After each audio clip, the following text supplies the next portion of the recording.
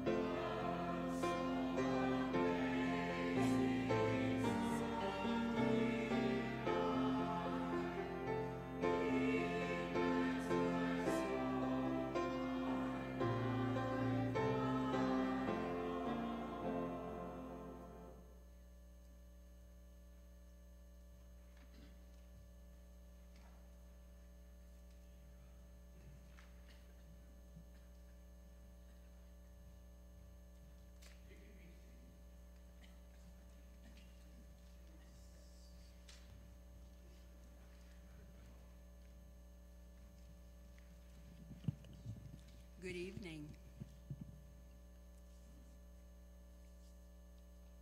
The people stood watching, and even the rulers sneered at him. They said, "He saved others, let him save himself if he's God's Messiah, the chosen one." The soldiers also came up and mocked him. They offered him wine vinegar and said, "If you're the king, save yourself."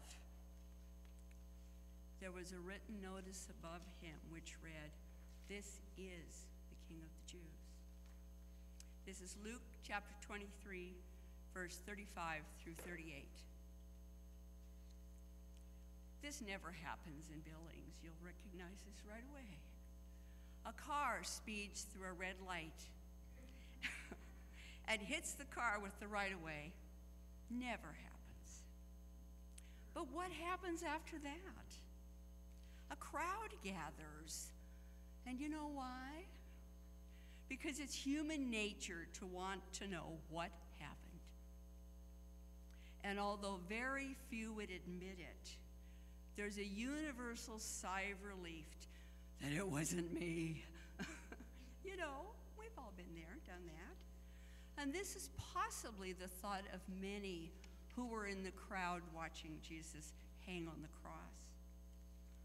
Jesus' disciples, the women who followed him, his family and friends, they were dismayed and horrified. And the rest, a group of people from all walks of Jewish life, all stood and watched. A very disparate group, but what they had in common was they had seen far too many crucifixions, because this was the Roman legion's favorite form of execution. You'd think they wouldn't even bat an eye any longer. But Jesus was notorious. He was notorious for his teaching and for his declaration of himself as God's Son. And there were two additional groups of people that comprised those watching. There were the rulers. The rulers included the scribes and the elders, the chief priests, the centurion, and the Sanhedrin. They were the religious elites of that day. And the soldiers, they were part of the imperial Roman army. They were powerful and tyrannical, and they ruled through fear. Each group based their accusations of Jesus on a different premise. The religious rulers mocked Jesus' good works. He healed the people on Sunday, no less. He fed the poor and the hungry. They couldn't understand or accept the miracles he performed. He walked on water, and he turned the water into wine. Their hatred of him was so great that they were delighted, absolutely delighted to see Jesus on the cross. And you know what they thought? They thought, "We won. We won, we won, we won. Look at where he is. We won." And then they challenged Jesus to save himself from the cross. They said, "Get down off that cross if you're the chosen one, the Holy One of Israel." But what they failed to understand was he was saving them by being on that cross. They expected Jesus to save them from the Romans. And further, if he was anything but an imposter, he could save himself from the Romans, you know? If he was who he says he was, the Romans couldn't touch him. There was no way he was God's son. From the soldier's point of view, how could he be a king? He was a local carpenter. He was poor. He was a nobody. His claim to be king was an out-and-out lie, and the ultimate insult to Caesar Augustus. Everyone knew Caesar was a god, and the Romans were the final authority on everything, and all bowed before Almighty Caesar or suffer the consequences. This man was a common criminal, dying a common criminal's death. So together with scorn and sneering, they commanded Jesus, "Save yourself." Their contemptuous and arrogant reasoning, if you're the Christ, if you're God's chosen, if you're the elect, if you're the Messiah, if you're a king, save yourself. The religious elite ridiculed his messiahship, and the Romans ridiculed his alleged kingship. Scorn and mocking have their psychological roots in a need for control, in fear, in anger, and in entitlement. These were exemplified in spades by the religious elite and the soldiers. Each group acted as their station in life demanded that they do. But there's a bottom line here. They knew the truth. Knowledge of God has been written on man's heart since creation. In their innermost being, they knew he was who he said he was. Therefore, their loud scorn and derision, lest those watching, the group doing the watching, lest those watching know them for who they really are. The titulus, or the proclamation that was nailed at the top of the cross, tells the whole story. Jesus is the King of the Jews. As for those religious and the soldiers, their own hearts and then their words indict them.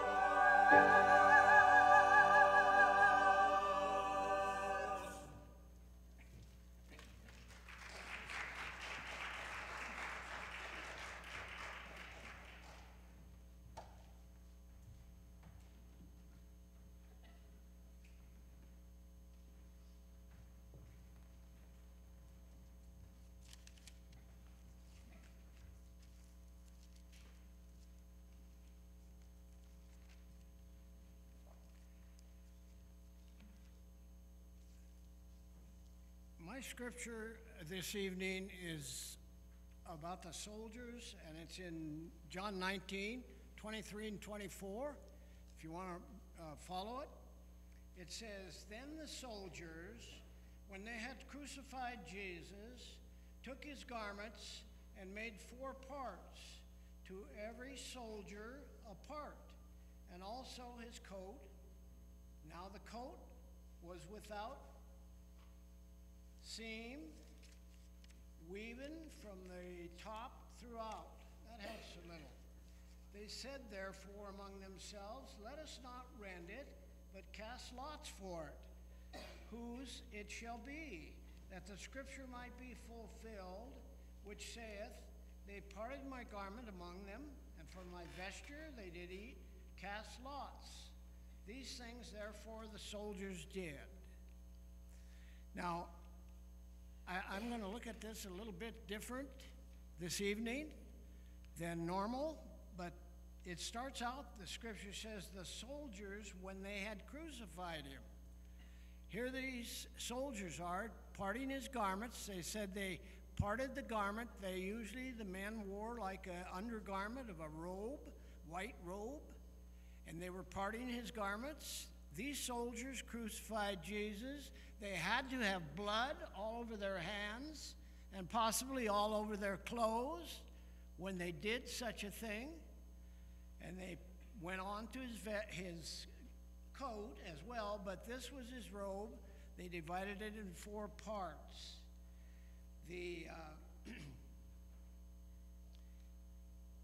then they took, Jesus' hands into his feet.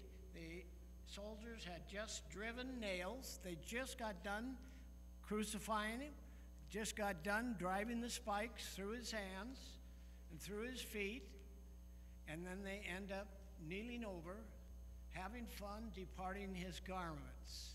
Now, the other side of that is, what was Jesus experiencing?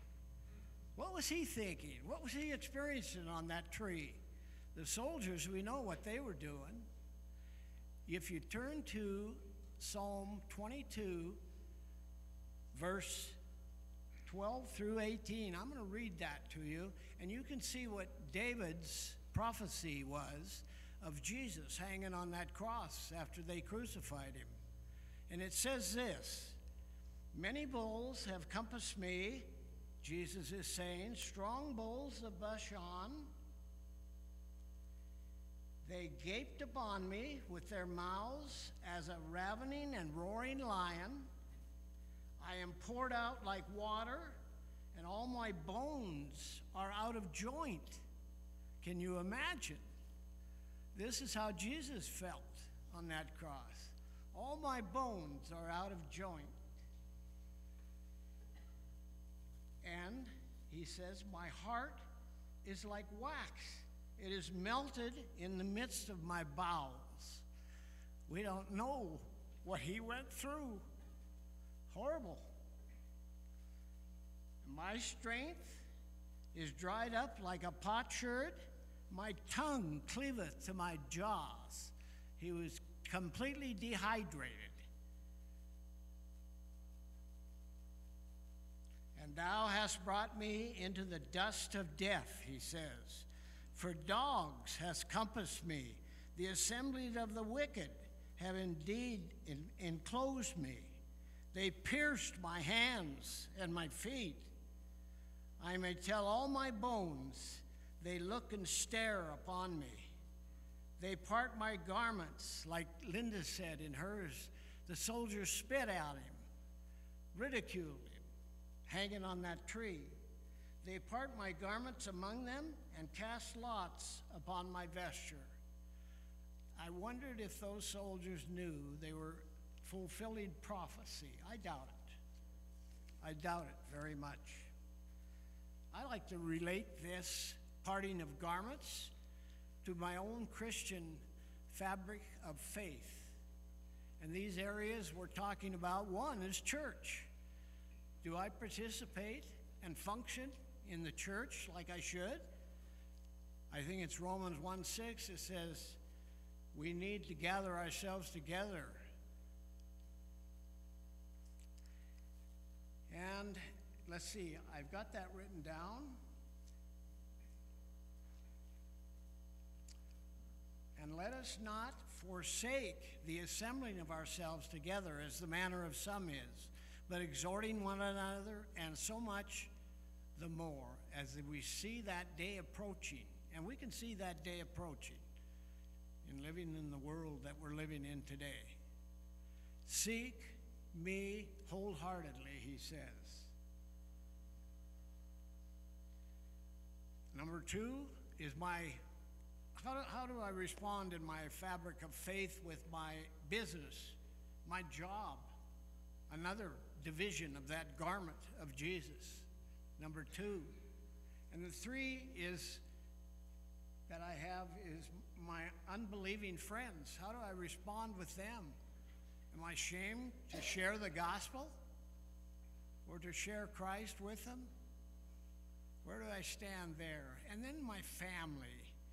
How do I respond to my family? Am I moody? Am I angry a lot of the time? That's the four fabrics of my faith I love to look at. And those are the four parts of that garment of my faith. And then we have the coat, the blood of Christ. All I can say about that is that he said there is no remission of sins without the shedding of blood. And that's his coat. And he's done that for us. Thank you.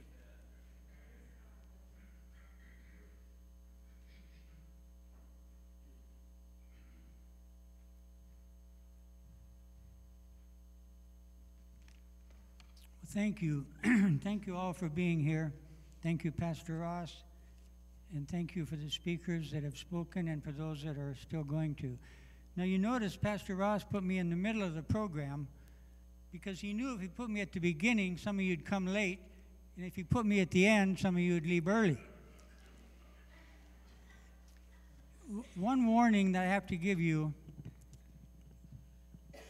is that for me to give a talk or present a topic, I have trouble focusing on one idea.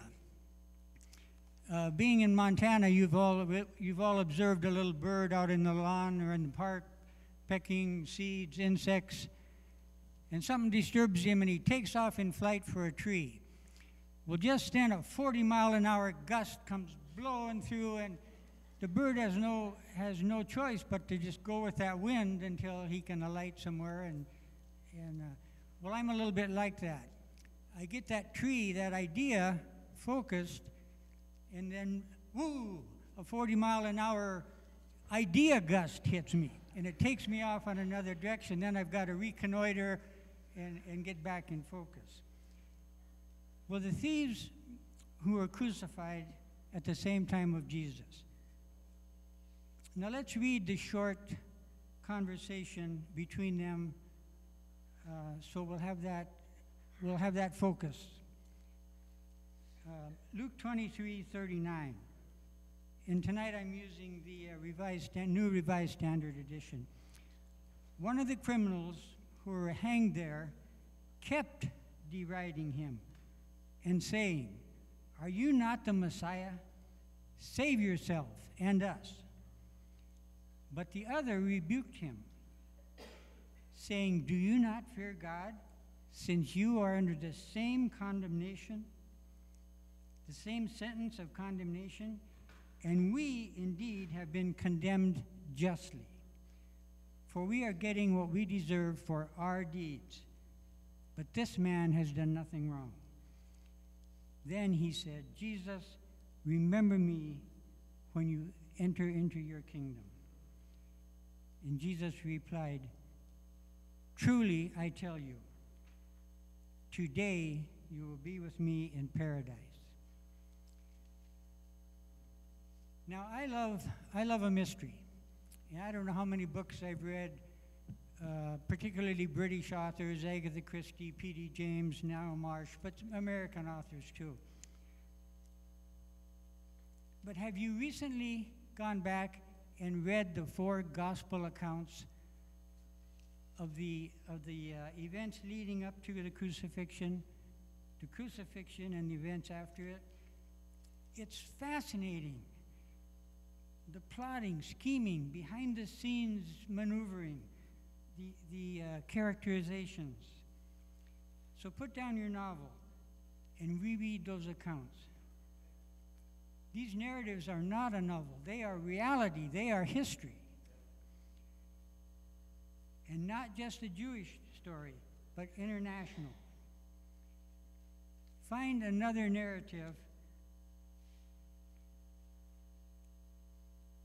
where the one who solves the crime, brings about justice, is the murder victim himself.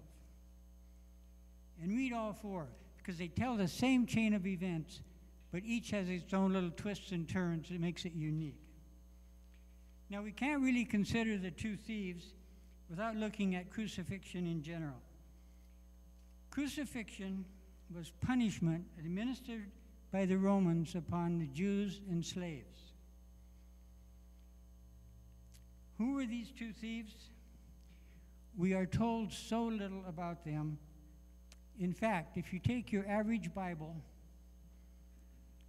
depending on the translation, the typeface, and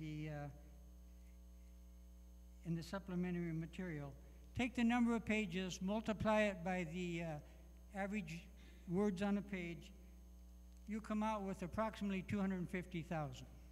That's probably conservative. Only approximately 120 words are devoted to these two criminals. That comes out to a percentage of about 0.0005. So that's a pretty insignificant percentage. So these two thieves, these two obscure historical figures, they must be pretty insignificant too, right? No, I don't think so. I think they're very significant. I'm so glad that Luke recorded this conversation between them and between Jesus. A couple of things we can deduce about the thieves. Certainly they were Jewish, and they had been convicted, if you will, of crimes that were deemed by the Roman government to be quite serious. Probably crimes against the Roman officials, administrators, or certainly someone serving the government. Whether they were crimes of violence, or perhaps they robbed a supply caravan. We tend to think of these two as a pair, but we really don't know if they had been cohorts in crime or had been acted individually. Perhaps they had never met until they, with Jesus, were led off to be crucified. We also don't know if they had any prior knowledge of Jesus.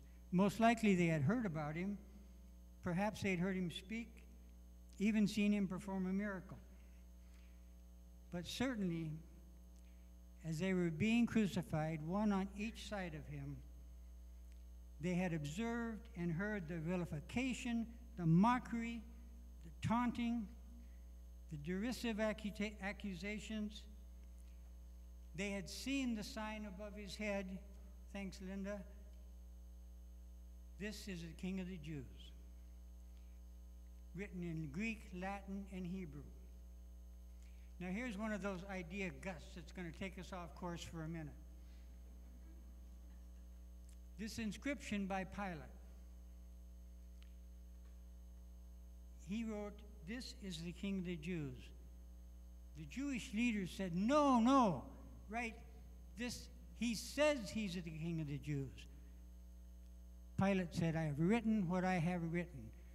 So what started out to be an inscription of mockery turned out to be a true proclamation above Jesus' head, King of the Jews.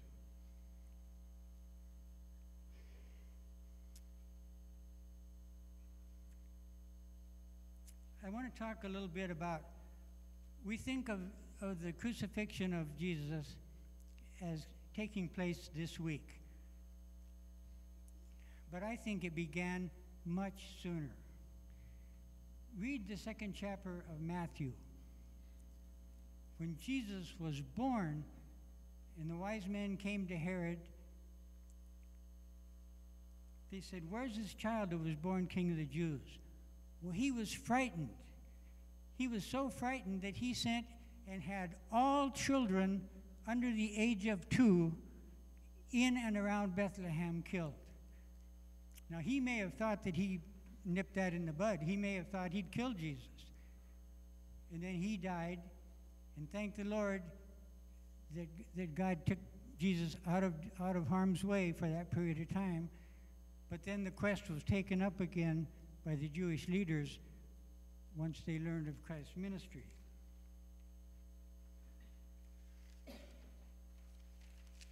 Now back to the thieves. Who were they? And why are they worthy of our consideration? Because it shows the fulfillment of prophecy of Isaiah 53:12, because he poured himself to death and was numbered with the transgressors. Or because it shows the grace and mercy of Jesus as he accepted the one thief's belief. Well, these are both important, and they're good reasons. Yet I feel there is another really important factor. Now, crucifixion was a death sentence. The 2 men, along with Jesus, were on the threshold of death.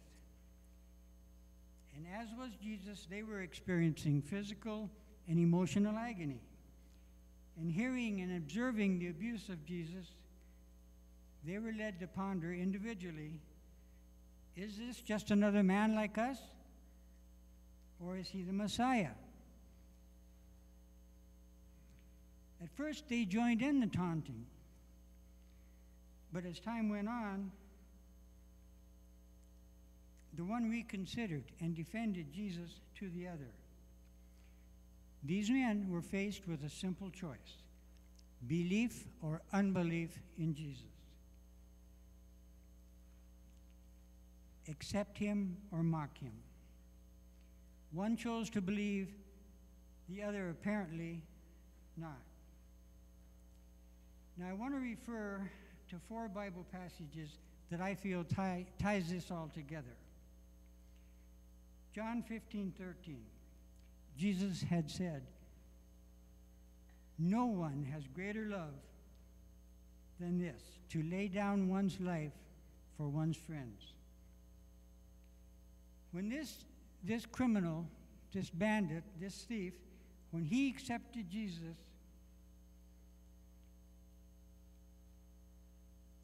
as the Son of God, he became Jesus' friend. And Jesus was laying down his life for him, not only him, but he was included. John 10:18, Jesus had said, and Pastor Ross referred to this in his sermon this past Sunday, Jesus had said, "No one takes my life from me, but I lay it down of my own accord." And in Luke 15:7, again quoting Jesus, "There will be more joy in heaven over one sinner who repents than over 99 righteous persons who need no repentance." And fourth, Hebrews 12:2, we are told, looking to Jesus, who for the joy that was set before him endured the cross, disregarding its shame. Now, I've always interpreted that, the joy in that verse, to be Jesus' joy. Yeah, how could I attribute a selfish motive to Jesus, right? But unknowingly, unthinkingly, that's what I was doing. When that sinner repented on the cross, I think there was joy in heaven, and and for Jesus, even in his agony, and for that thief, think of the joy in the heart of that thief at that moment and in the hours to come. Today you will be with me in paradise. And you and I can share and experience that joy. The joy set before him, before Jesus, was for everyone, all of mankind.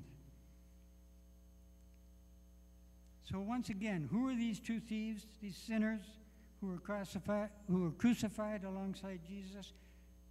Please don't be offended at what I'm going to say. But I propose to you that those two thieves were you and me. And all of us who are faced at some point the choice of belief or unbelief, acceptance or mockery. Praise the Lord that most of us don't have to make that choice on the threshold of death. And yet, are we not all on that threshold at any time? These two thieves were a representation of each one of us, a microcosm of all mankind. So like the one thief, choose Jesus. Say to him, Jesus, remember me in your kingdom. And he'll reply, soon you'll be with me in paradise. Choose Jesus and reaffirm that choice daily. Join me in just a quick word of prayer. Heavenly Father, thank you that you loved your creation, your creations so much that you were willing to have your Son crucified for us. And Jesus, thank you for enduring the suffering, the agony of crucifixion. And thank you for putting those two thieves there to show us the choice and the right way to go. In Jesus' name we pray. Amen.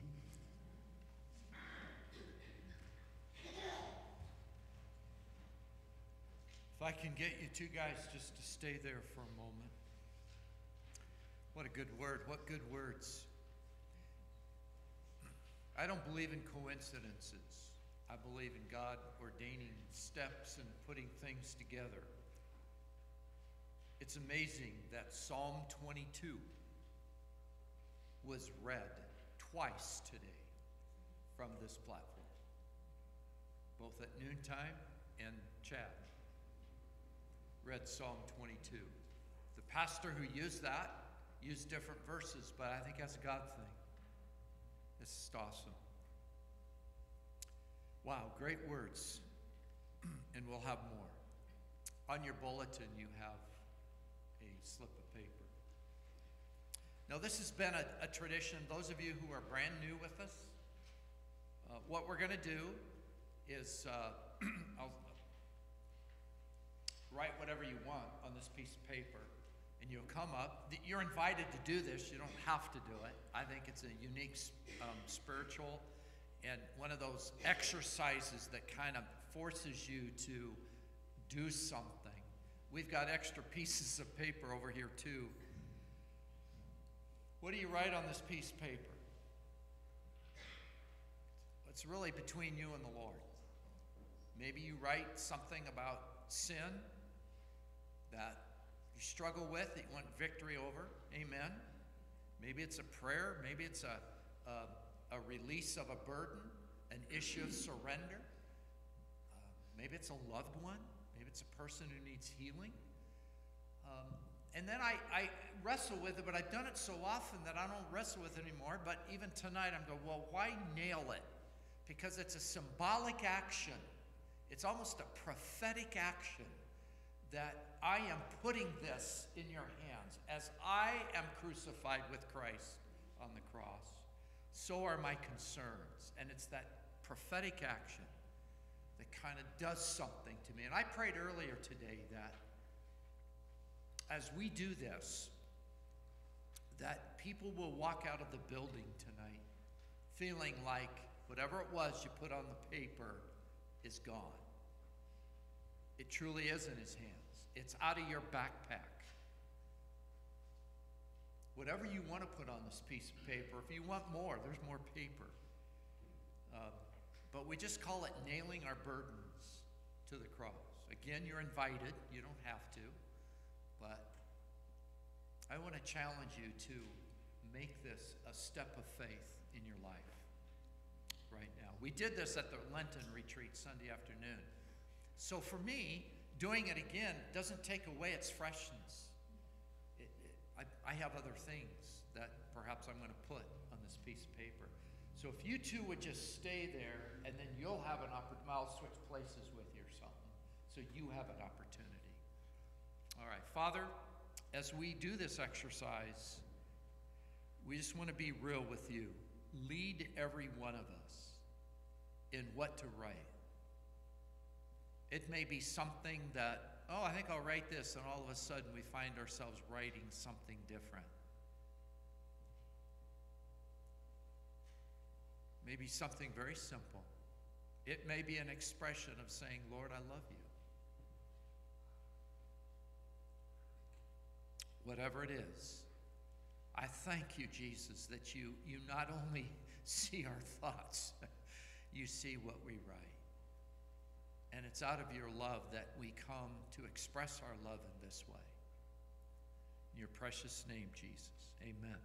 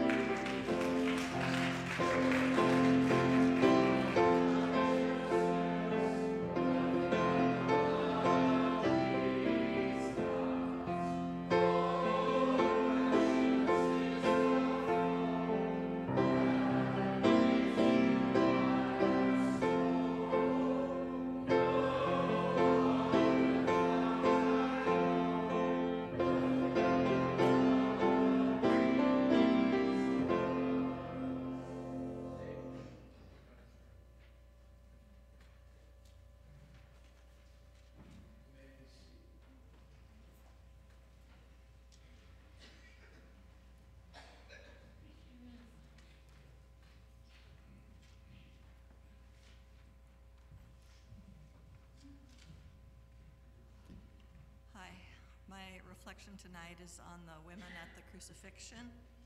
The verses are John 19:25 and Mark 15:40 to 41. Is that a little better? Okay. Okay. The women at the crucifixion were faithful followers of Jesus who witnessed his agony and death. A crowd of them stood at a small distance from the cross, yet not so far, watching and weeping while he suffered and the soldiers mocked and gambled for his clothing. The women didn't abandon him, even when some of the disciples had fled in fear. They were the first to see the empty tomb and the risen Lord. These were the women who loved Jesus to the end and beyond. There were several women who witnessed the death of Jesus at the cross. Their names and relationships they vary depending on the gospel account, but we have Mary Magdalene, Mary, the mother of James and Joseph. She, we know, accompanied Jesus from Galilee, as many of them did, and supported him financially. We have Mary of Clopas, Salome, the mother of James and John, two of Jesus' closest disciples. She also followed Jesus from Galilee and served him with her possessions. We have Joanna, who was healed by Jesus and also the wife of a man who worked for King Herod. And we have Mary, the mother of Jesus.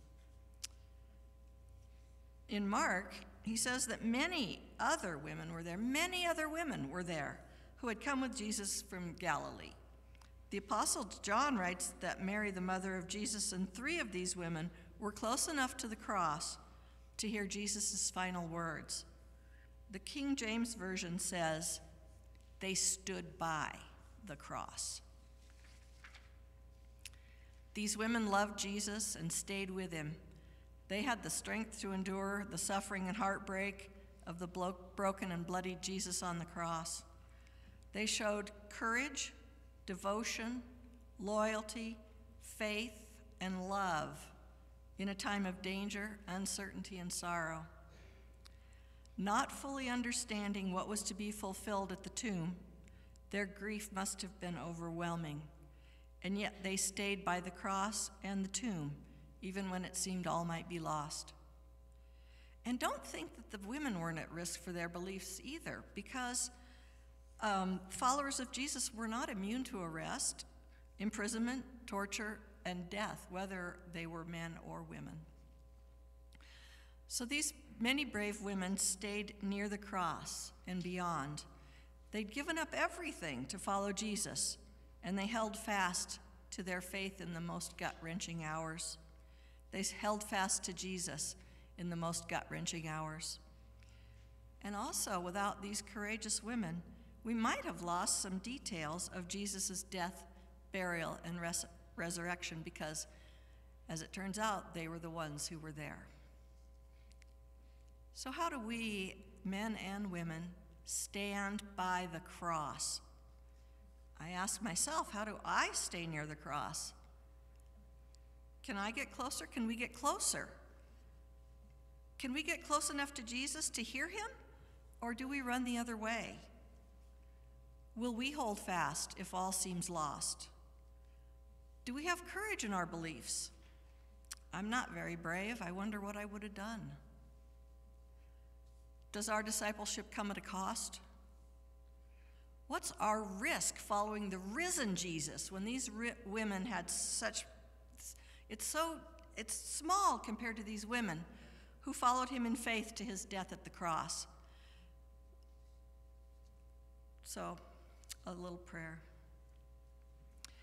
Dear Lord Jesus, thank you for dying on the cross for me. Thank you for your love and forgiveness.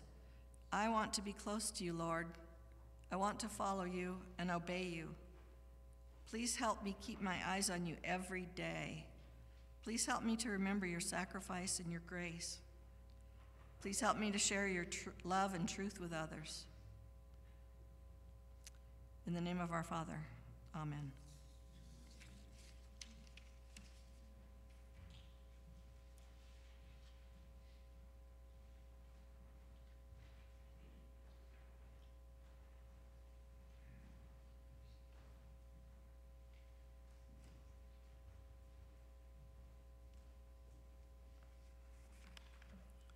How many of you are ready for a new experience in Jesus? Come on, everybody should be raising their hands. Okay. Tonight we're going to have a new experience. And I want to share this with you because it works for me at home. And I pray that after this, you can do this at home. My scripture is not as it's listed as John 15:39, it is in Mark. Okay? So right now, I want everybody to close your eyes. I just want you to relax where you're seated.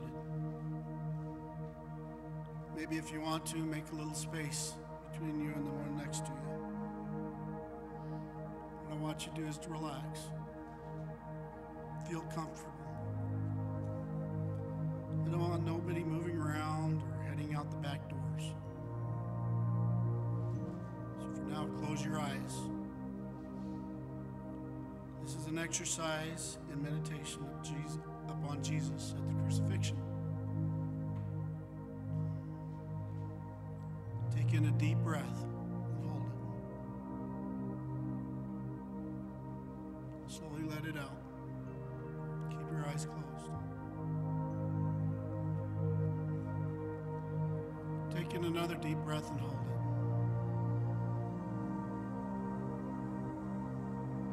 Again, slowly let it out. I want you to look at your mind. Picture it as a theater. Something you can look at. Start to see the picture before you you're in your mind. Picture this. It's about 9 a.m. in the morning. You see around you the city of Jerusalem.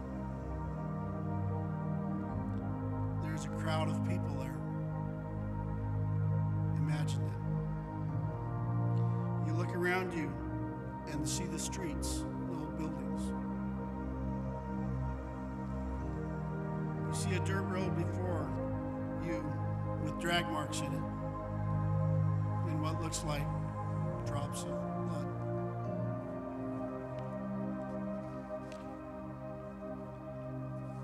You begin walking the path, stepping around small rocks laying its pathway. As you walk the path, it starts leading you up to the mountain. You continue to walk up that path. As you look up on the hill that you know is called Golgotha, you see a crowd of people. You see they are standing around 3 crosses with figures of men on them. You see you're now at the top of the mountain. Can you see it? Can you picture it? You get closer and you hear people yelling, screaming, crying in agony. You begin to see figures on the crosses of people who are in agony and dying.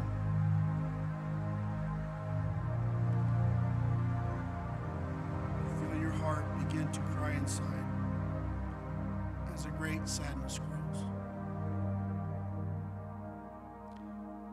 You can see there are 2 robbers on the outer crosses. And this teacher, the blasphemer, the one who has caused problems so much, is on the cross in the middle. You can hear him saying words, not quite understanding them. Soldiers are gathered around the crosses. You hear screams from women close up to this man called Jesus, and sobs coming from some of his followers that are with these women.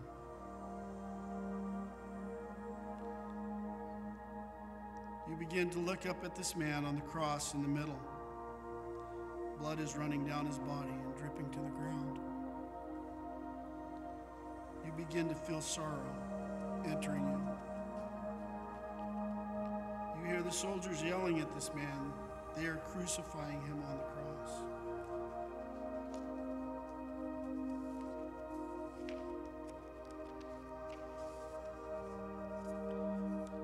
things begin to go through your mind as you take in the scene.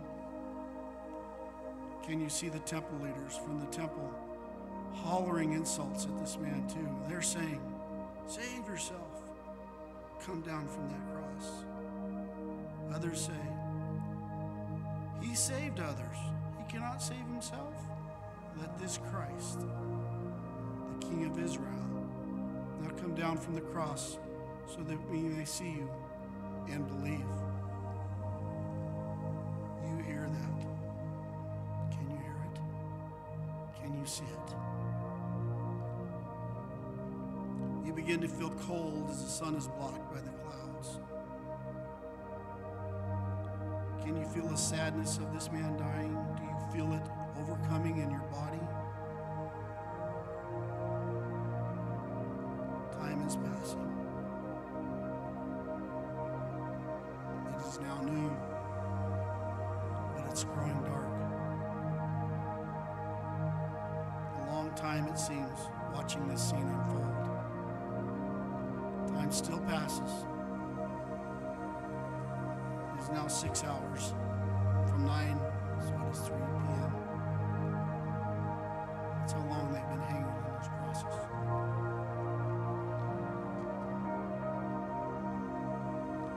You hear this man who called himself King of the Jews. You hear him cry out. With a loud voice, you hear this man then called Jesus cry out, my God, why have you forsaken me?"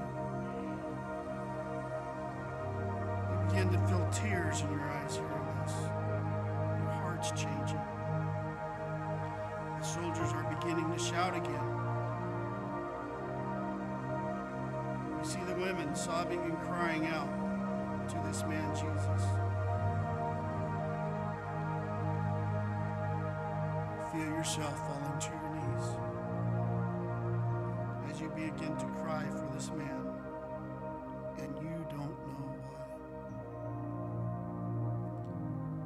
You feel the tears falling down your face. Your heart hurts as Jesus lets out a loud cry of agony.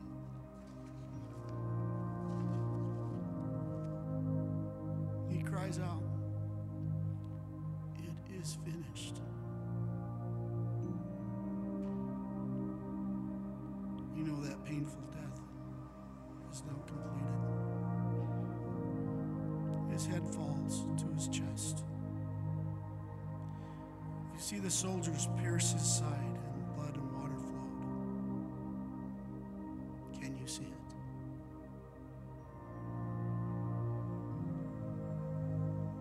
Your tears are falling fast, and you know that this man has died. You're crying inside.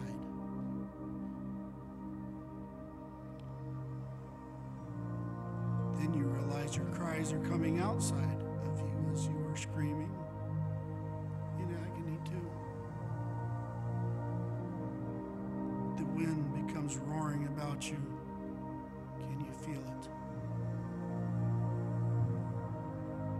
You can see people falling down with the look of astonishment on their faces as the ground starts to shake. And then you hear this voice of authority. It is the centurion, the leader of the Roman soldiers, is saying it. He's looking up at Jesus on that cross who's dead. And he says, "Truly, this man was the Son of God." Now you know. Now you realize the situation. The centurion was a leader from Rome and didn't believe such nonsense, but he said it. He said this man was the Son of God. He isn't even a Jew. And he is saying this man, Jesus, is the Christ. He is the Christ, the Son of God. You begin saying it this man is really the Son of God. Wow. You now know why you are hurting and crying. You heard him speak and teach, but you didn't believe. You know that he healed people. You know that he forgave others their sin. You know that he can forgive your sins too.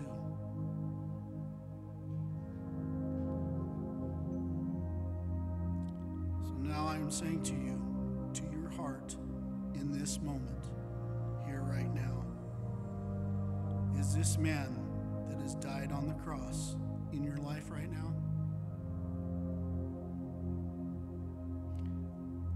It says in the Bible, for God so loved the world that he gave us his only begotten Son, that whoever believeth in him shall not perish, but have eternal life. For God did not send the Son into the world to judge the world, but that the world might be saved through him. In Romans says, all have sinned and fallen short of the glory of God. As you hear this, know like the centurion that you can say this man, Jesus the Christ, is truly the Son of God. You can say this prayer here with me if you want.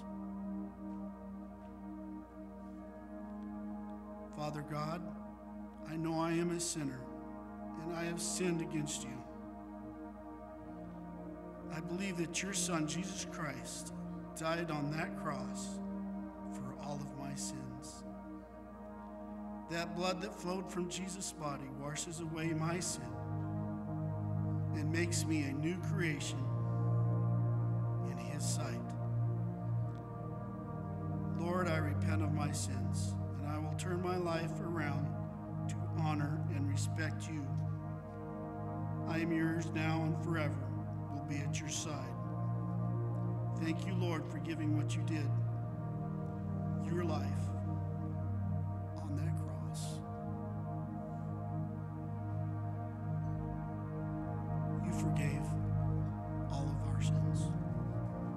Amen. Right now, real quick, I would like you, if you prayed this prayer and you meant it,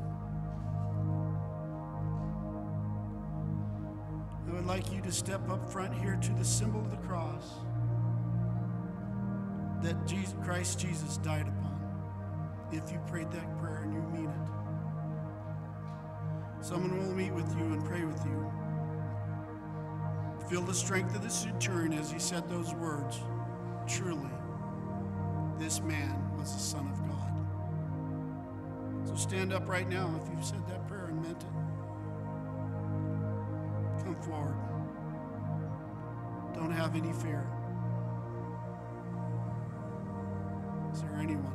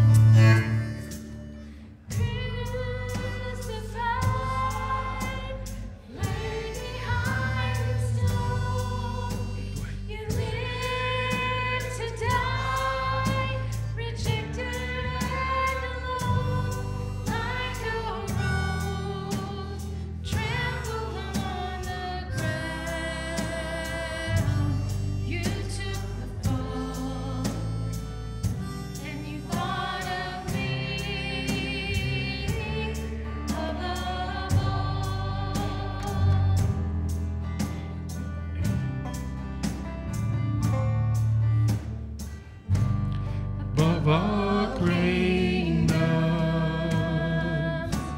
above all thrones, above all wonders the world has ever known,